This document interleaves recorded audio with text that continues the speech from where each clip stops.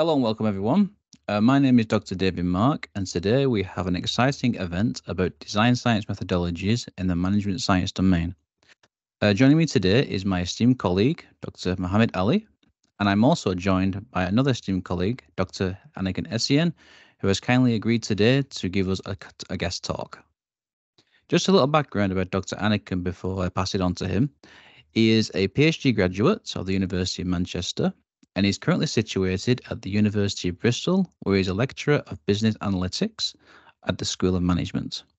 His areas of interest include business analytics, machine learning, data science, operations management, and blockchain information systems, among other similar domains. So, today we'll be covering issues such as the introduction to design science methodologies, why design science methodologies, the steps in design science, problem solving and decision making focus, validity and reliability in design science methodology, and applications in management science. I know Dr. Anikan, and when we both were doing a PhD together at Alliance Manchester Business School, so where he has also involved with some kind of a teaching activities and research activities, and we both had a joint and a teaching, I remember. So, and afterwards, me and Dr. Anikan, we both have and been working together. We have been publishing together recently our paper of a data analytics, which we have published a very esteemed journal. So his current role at Bristol University, he is also a program director, basically. So, and we currently have a number of projects that we are both sharing together. And so I welcome to my colleague to this series of podcasting that we held for every week. And today, as we said, and the theme is a very interesting theme in a research philosophy and research paradigm, or design research in and management science, basically. So the session is going to be kind of informal, basically, and where we going to talk about this well-known research paradigm and research philosophy. And then if there is any question from the audience, either you can ask any questions that you have, or maybe you will type. And I know at least I can see two of my PhD students who are attending here, and they both are coming from the background of information management and information system as well. So Dr. Anikan, without any further ado, please welcome. Thank you. Thank you both of you for the very warm welcome. And I must say it's a privilege to actually be invited here. I feel very honored to be invited to give this podcast, or to be involved in this podcast. Just so I can quickly run through the few slides I have. We can talk about this for 2 hours, but we'll try to keep it as short as possible. We'll be looking at design science methodologies, and I have a short outline here where I don't think we will run through to the end. Anyone that feels maybe I'm speaking too fast or too slow, please feel free to stop me. Feel free to interrupt my chain of thought. But this is what we're going to be looking at today. Okay, so just a bit of background. I thought that I'll provide and set expectations for today's session, so someone does not leave here thinking they didn't achieve what they set out to achieve. My thinking is that we are aiming to, by today's session, break down this concept of design science, both as a methodology and as a development approach. Hopefully, we're able to develop or gain some hands-on experience. I have an example case study of DSR in practice. I could have used my own thesis, but I thought I'll try to get something that is more relatable. Okay. And then what can I say again about me that other than what Dr. Mohammed and Mark have said? So, that's my contact details on the first slide of this presentation. If you want to reach out, please feel free to do so. Okay, so basically we'll go taking the step further by providing some fundamental concepts, describing some fundamental concepts around this concept of design science, and what I see is that this section is going to lay basically the groundwork. So apologies in advance if you feel this information maybe is too basic for you, especially Dr. Mark and Dr. Ali. But it's just so we can lay the groundwork where we'll build upon. Always good to start with a definition. So defining the key concept of today's talk, which is design science. It was first sort of mentioned in this Hebner and colleagues article in 2004. Simply the creation and evaluation of what we call IT artifacts with the sole aim of solving organizational problems. Okay, so obviously the aim there, which is mainly applicable within the organizational context, is using IT, what we call artifacts, and I'm going to explain all of these in the next couple of slides to solve these problems. And the link to, or the reference is there at the bottom if you want to go ahead and read it. It could help you. So when we talk of design science, then as a method or methodology, what do we actually mean? Because obviously it's one thing to have a very conceptual or abstract definition of a concept, and it's also how do you apply this within context of an organizational setting.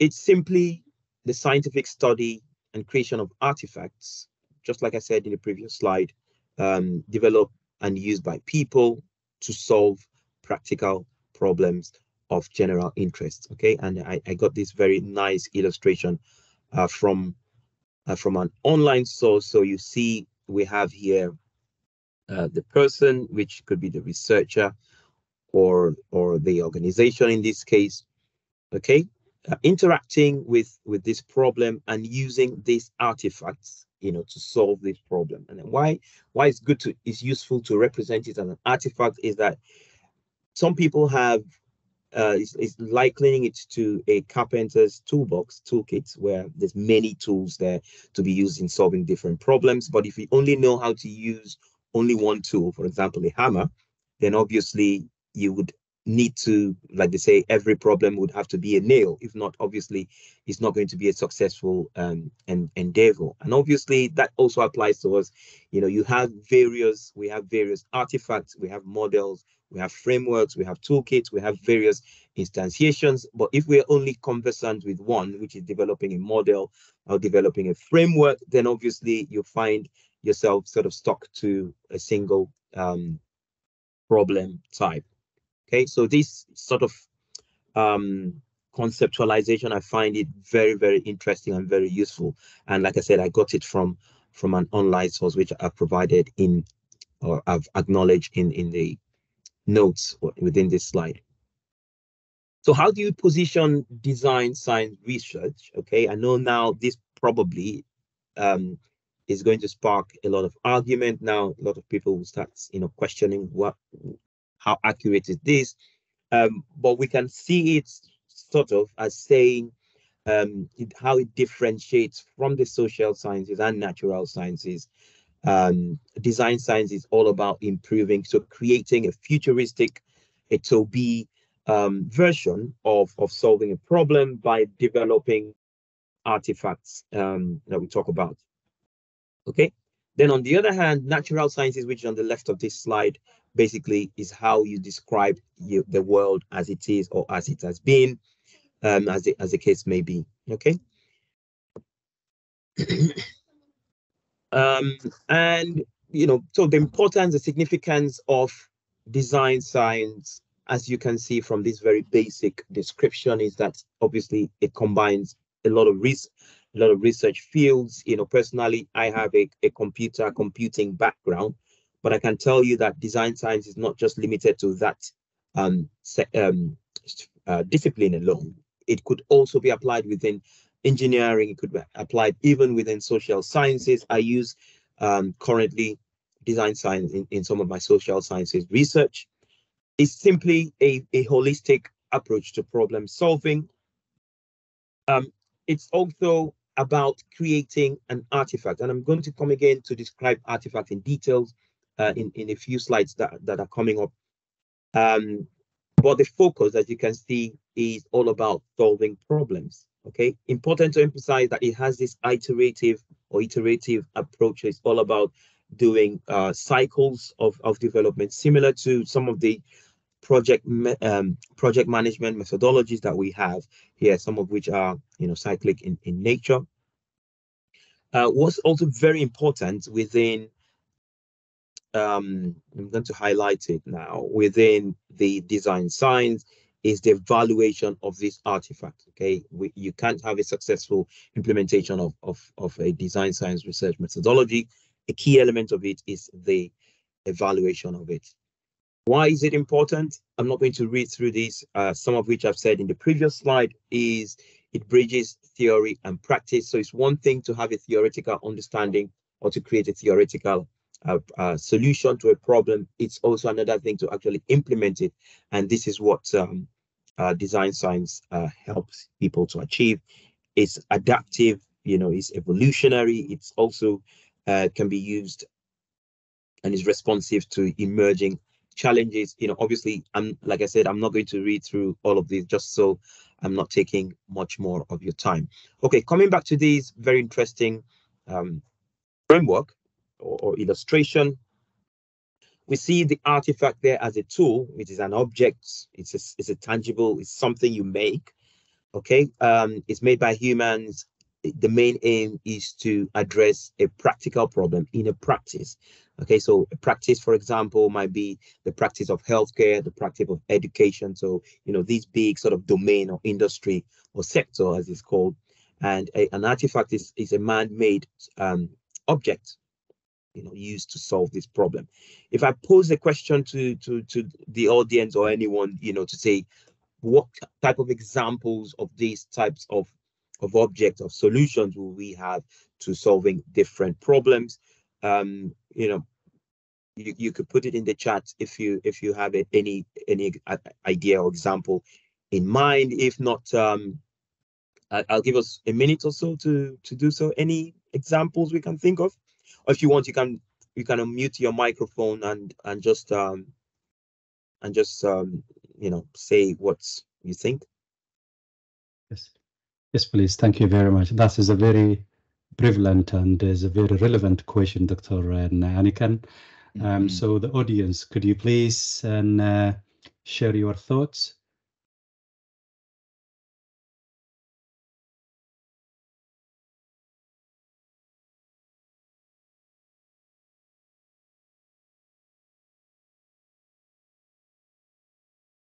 Okay, I can see they're really engaged. Maybe they're thinking hard. So Kingsley says an MRI scanner. Okay. Yes, you could see that MRI scanner as an IT system, obviously. So you think in terms of what problem is it trying to solve. Kingsley, thank you very much for that. But, thinking about it as an artifact, what problem does it intend to solve? Before the MRI scanner was made, what approaches were used to, doing what it does? So that's an example. So you could see that these artifacts could be either an IT system or a prototype of this IT system. Recently, and obviously Dr. Ali is aware of this, we have developed a number of prototype systems, prototype conceptualizations as well of systems that could solve practical problems. For example, within the education sector, within the business sector, there's many ways you can approach this, from this standpoint. It could also be a method. Dr. Ali, sorry, you wanted to come in.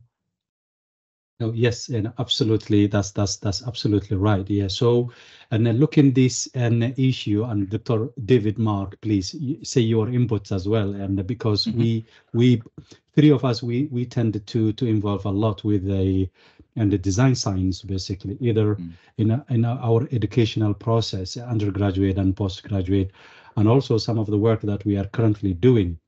So looking this from the both side, and social science, which is mainly concerned about the persons, organizations, as Dr. Anikan has already highlighted there, and also the technical artifact, which we call it the technical system as well. So a good example of combining this, either we can take it as an higher education, what is currently going on. For example, the attendance and the system, which could be a social system. It can also be a technical system as well. So the technical system artifact, it is being designed to monitor the student's attendance, progression, so on and so forth. But and also the social side of it is understanding the student's performance in terms of the correlation between if the student is attending their classes regularly, would that impact their performance in terms of passing, high merit or distinction, or fail, basically. So this is the relationship between both the technical artifacts and also the social. That's a really interesting perspective, because, and if you think about it, you're solving this problem from these two dimensions as well. You know, obviously, you're also looking at both the social and using an IT system as well. That's a very interesting position. Yeah. Absolutely, yeah. So having said this, design science, it seems to be and is a very specific research domain, or is a method, or is a paradigm, basically. We know that when we look at the social and the side of research, we see that in the case studies, ethnographies, grounded theories, they are well known, but very few people within the community of academia know about the design science, basically. So, and my question here to audience and to Dr. David as well, design science, when we talk about design science, is it only suitable for hard science such as an IT, ICT, information communication technology, computer science, but it is also can be adopted in a social science, given the example that we have just given in higher education, basically?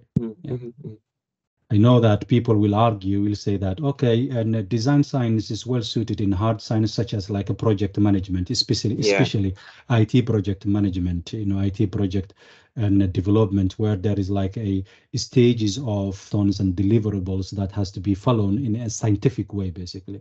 Requirement gathering, so understanding the problem, designing, coding and testing, and so on and so forth. But Dr. David, can this be applied in a social science, basically? I believe they can, yeah, because when you look at technology, it's not only just about, as you said, the artifact itself. It's about the kind of the social, political, legal, and any other kind of implications that it has on the wider society. Yeah, so you're not just looking at like the wider macro issues, where you're looking at like the individual perspectives as well, like the impact on people, the meso level, as they call it in science, in social science.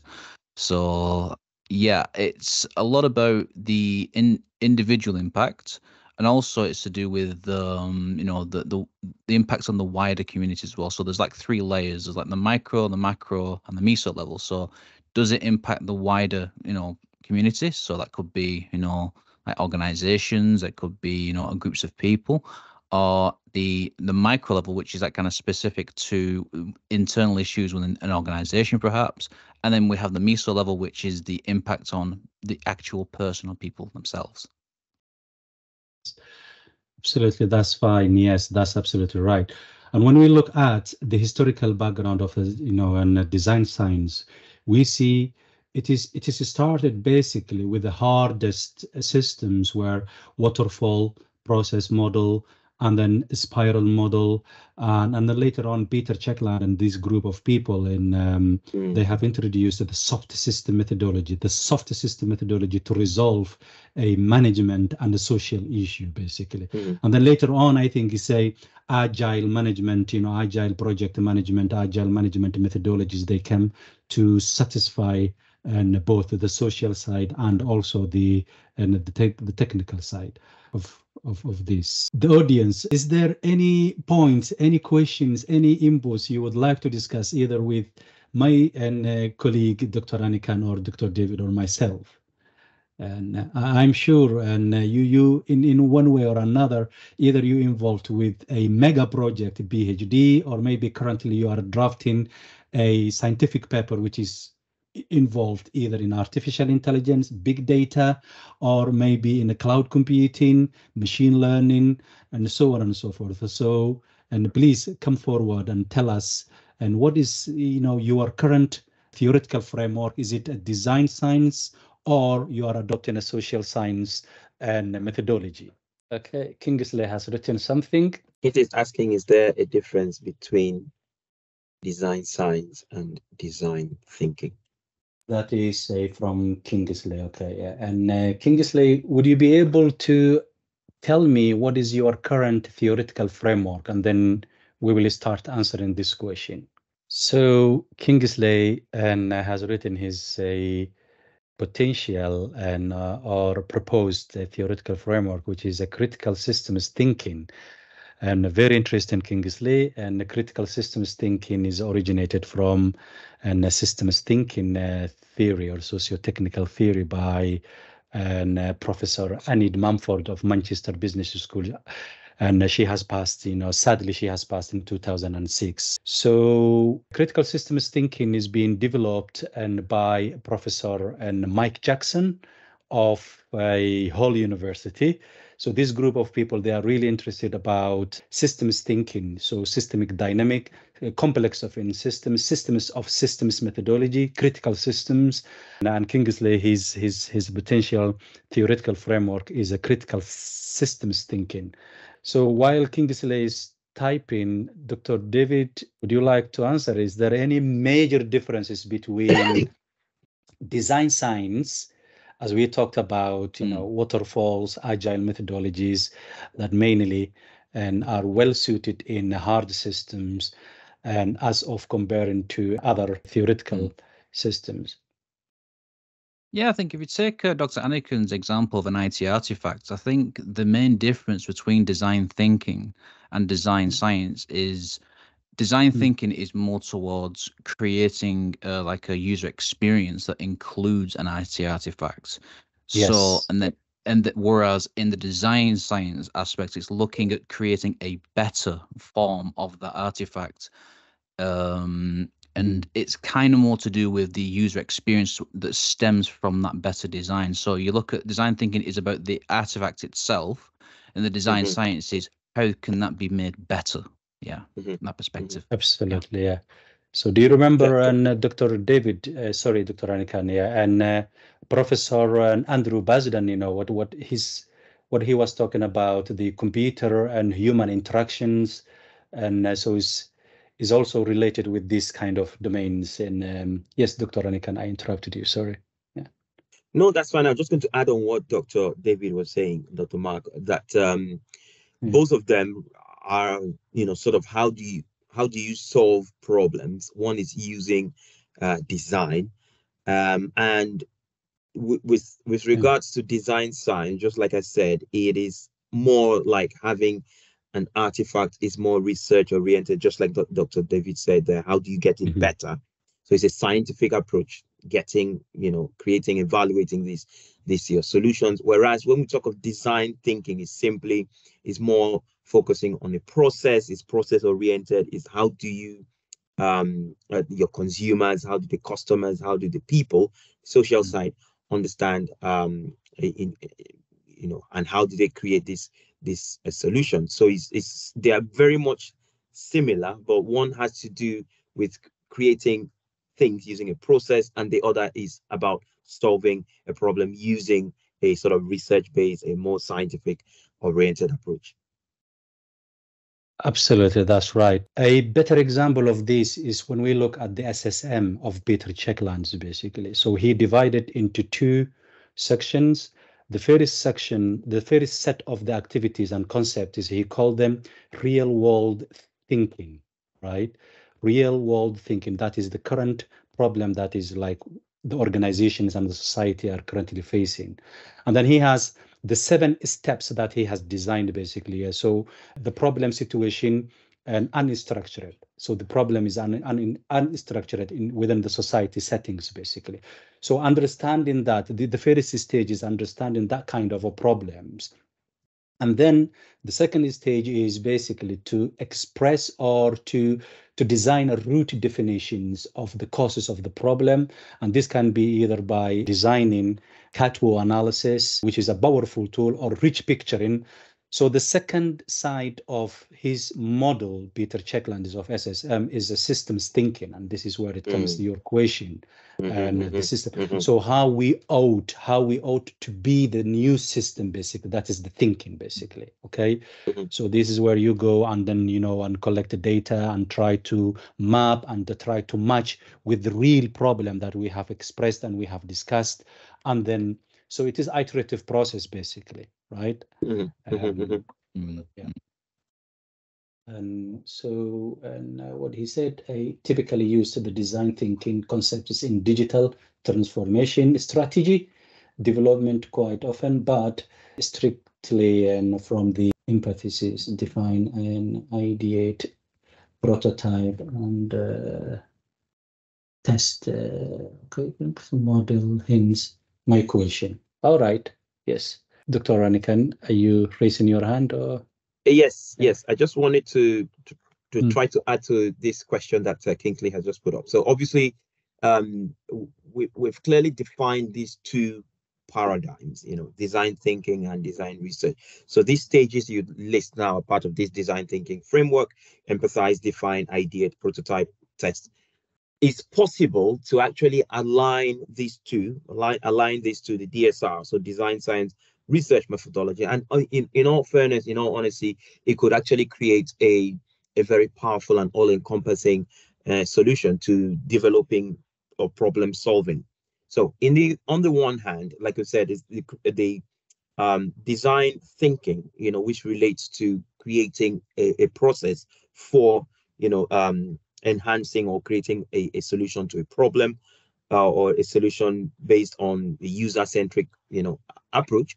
This could be aligned or combined with design science research, which is much more scientific, putting them together to create a framework that you could use within your own problem solving or your research, as the case may be. So I think it's possible, even though you use one for now, it's possible to actually align both together, or combine the two in your design. I hope that answers your question, Kingsley. Any other questions? So, and this question is to you all.